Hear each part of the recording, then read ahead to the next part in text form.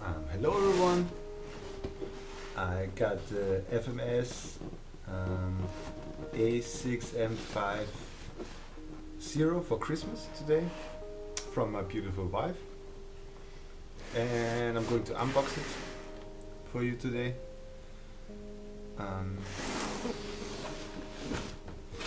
I've already opened the box once, but have just had a quick look.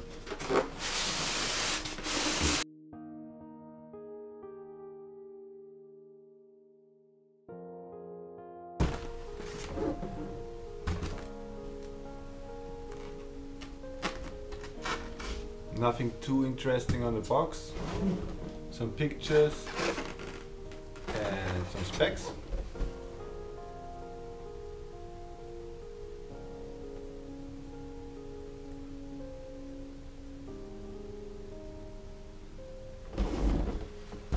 The skill level says expert pilots recommended, so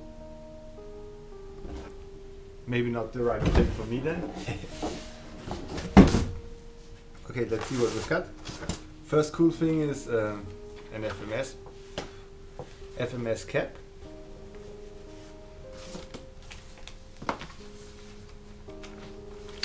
A manual and assembly guide. 3-blade propeller. It's in one piece.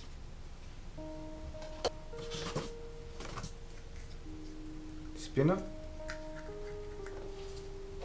Guess it would go together like this.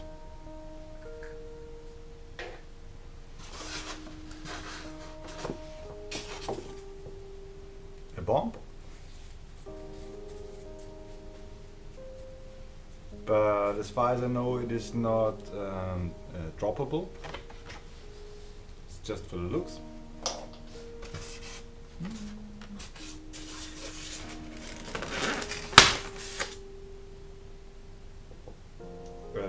Carbon rod. I don't know what it's for. It's hollow.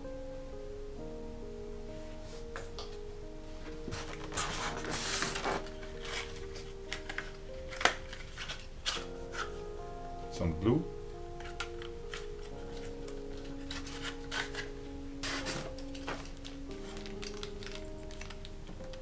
Some screws and other parts that I don't know what to do with them yet.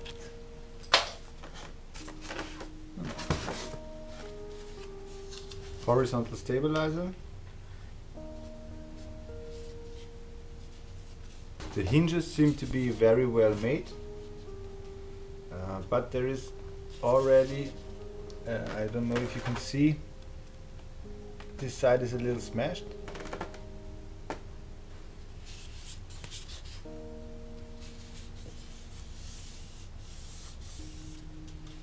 But the finish seems to be very nice.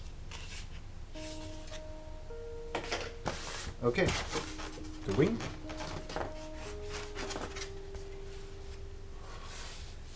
Very nice level of detail. I don't know if you can see.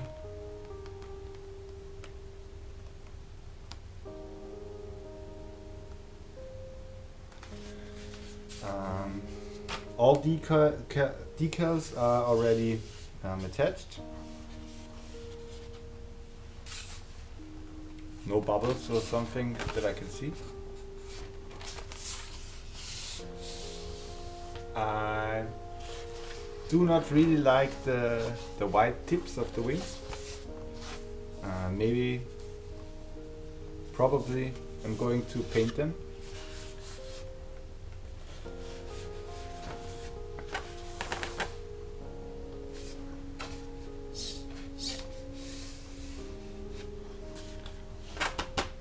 Plastic split flaps with 3 plastic hinges.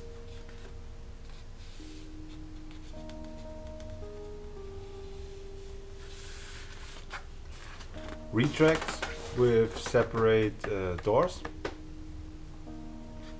but they, as far as I know, they don't move electrically, so they're just mechanically with a small feather inside. Fortunately, I can't show you the wheels right now because it will be very interesting to see how big they are, but I have to power it up to get them out.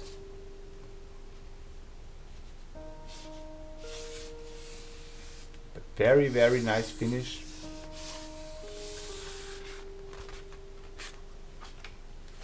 Feels very rigid.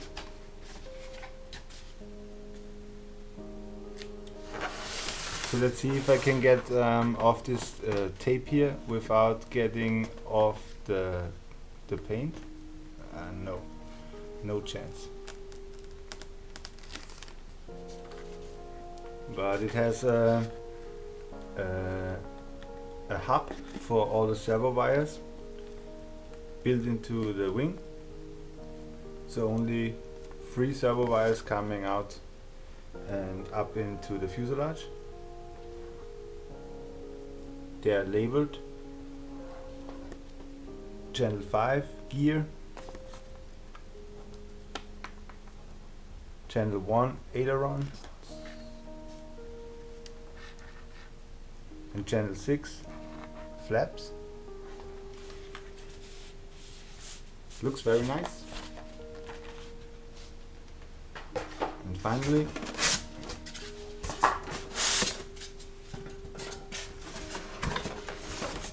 the fuselage itself.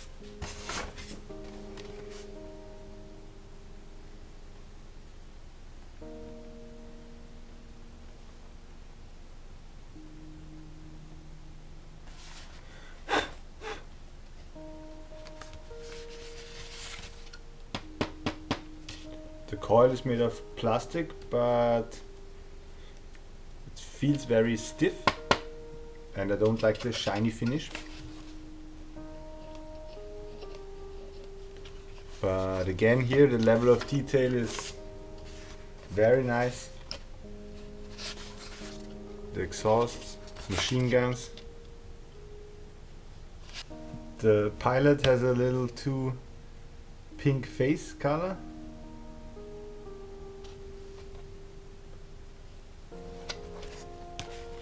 But at least he wears glasses, so you can see if he is Asian or not.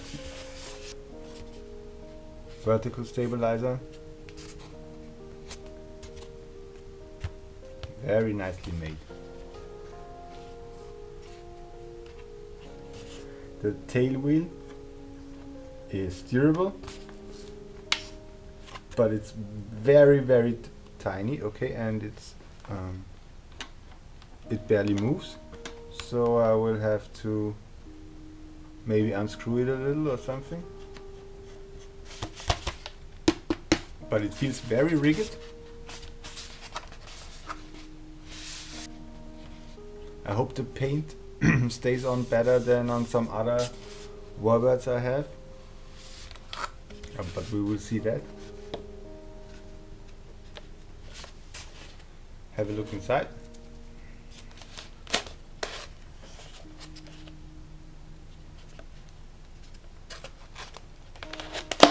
Very tight fit for the cockpit.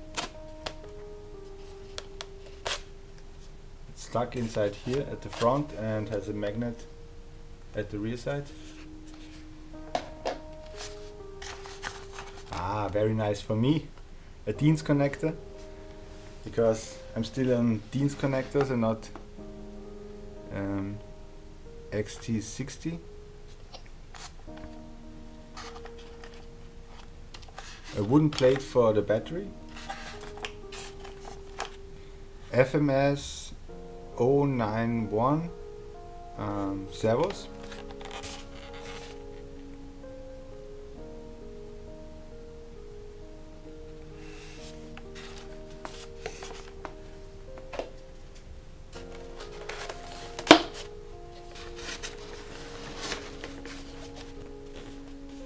Very nice fit for the wings. But to be honest, I'm a little surprised that it looks so smallish. I have For example, my Parkzone Trojan is also about the same wingspan and looks way bigger, and the Focke-Wulf 1200 millimeter wingspan looks almost double the size. No, but yeah, looks a little smallish, but very rigid and nice, very scale looking.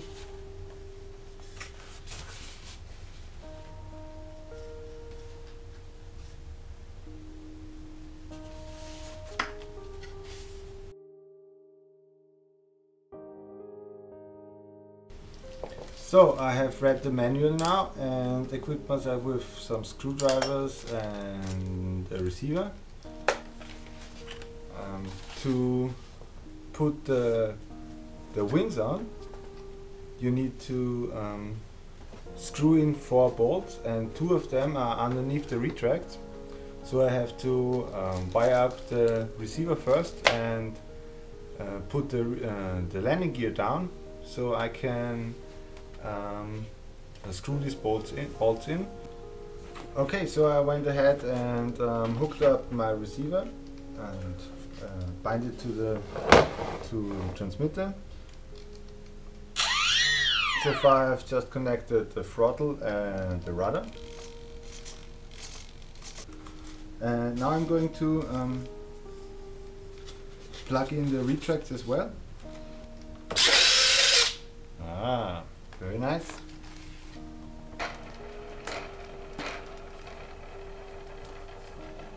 But again, here this wheel is not really moving. This one moves nice. The wheels are very small. I already feared that, because I have to take off and land from a grass field with very long grass, and so with all my planes that I have, I had to put on bigger wheels and therefore widen the wheel wells and not everything.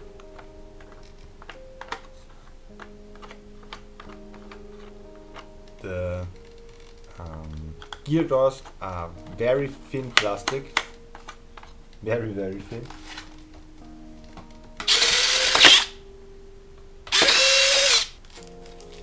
I guess the long screws go in the rear and the smaller ones at the front.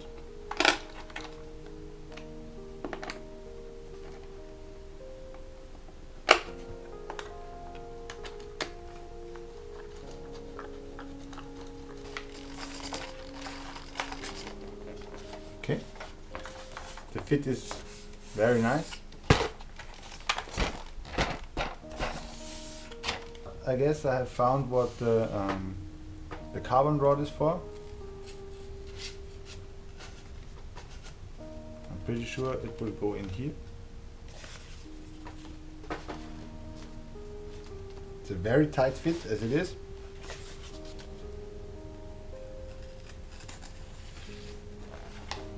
So I guess it would hold in place without even screwing on or gluing on anything. But of course, as I have them, I will put them in.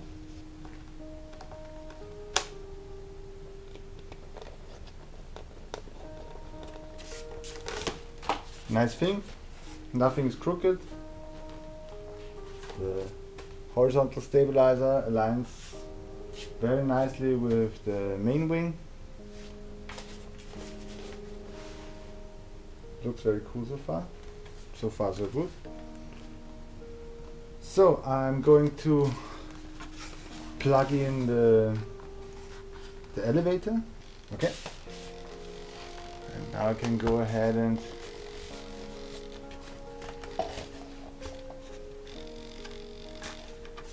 plug in the control horn. Good thing that I have plugged in the the elevator channel before, because with the servo in neutral position the elevator would have been way too up high. So I will screw that down a little bit, approximately like that.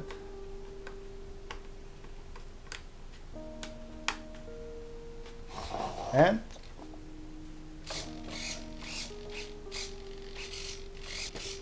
we have elevator control. So I went ahead and set up the flaps on my transmitter, but unfortunately it doesn't work perfectly, because the most upward position that I can get is like this, and there's still a very wide gap, as you can see. But I really like slow servos for flaps. Just look way cooler, and my DX6i transmitter can't control the servo speed, so I have to have slow servos. But to correct this gap here, I have to open up these the ends of the servo rods and screw them out a little bit. I don't know how much. Let's see. Perfect on this side, and same on the other side. So, and now as you can see, the flaps close up seamlessly and open up just fine, but I can possibly open up them a little more. So I will increase the landing position.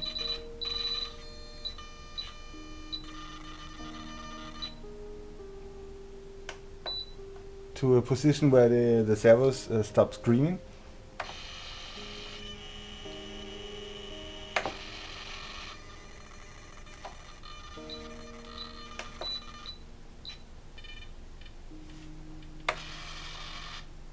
Perfect. Okay, now I'm happy with the flaps as well. There's a little hexa hole in this little part here, and also at the back of the shaft. Fits right into it. Then comes on the propeller, which is a 10.5 by 7. I don't think you can see this, but it says so here.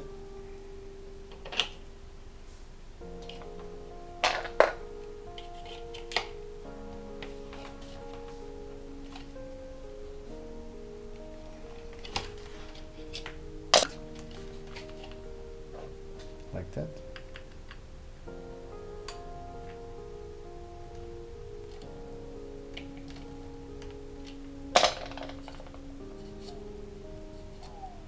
And I'm very happy to see that it runs very smoothly. I had some problems in the past with other planes where the propeller wobbled like crazy straight out of the box. Okay, so just for the video I will put on the machine guns as well.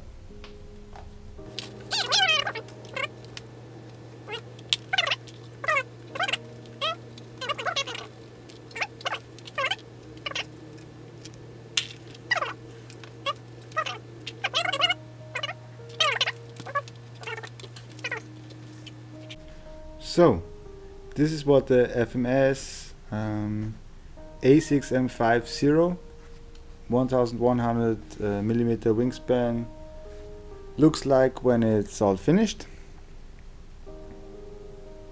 Assembly was really simple. It's a really great looking plane.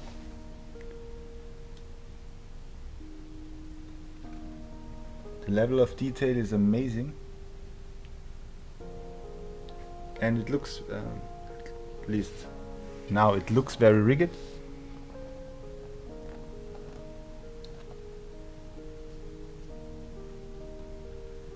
There are a few problems that I have to deal with. One of the landing gear wheels is not spinning right, and the rear wheel is also not spinning right, and it came with some smashed parts right out of the box, here and here, but nothing too serious.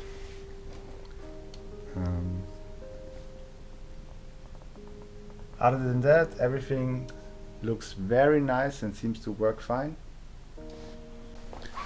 So I show you all functions again.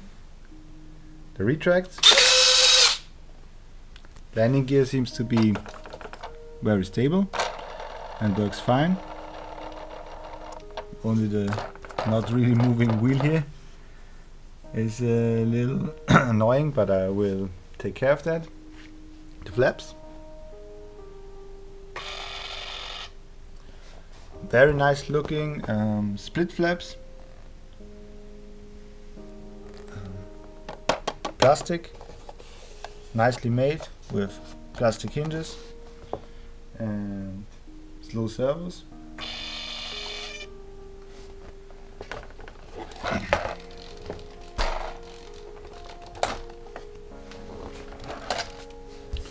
Motor.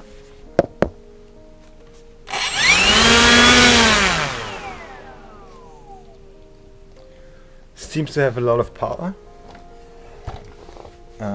Ailerons.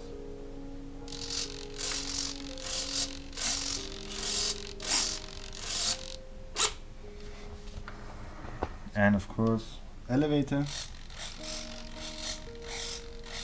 and rudder. Oops, rudder with the steerable tail wheel.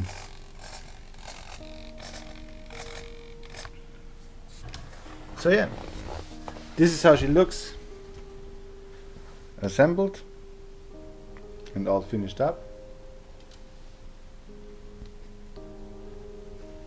So thanks for watching, and see you guys when I have my maiden flight. Bye bye.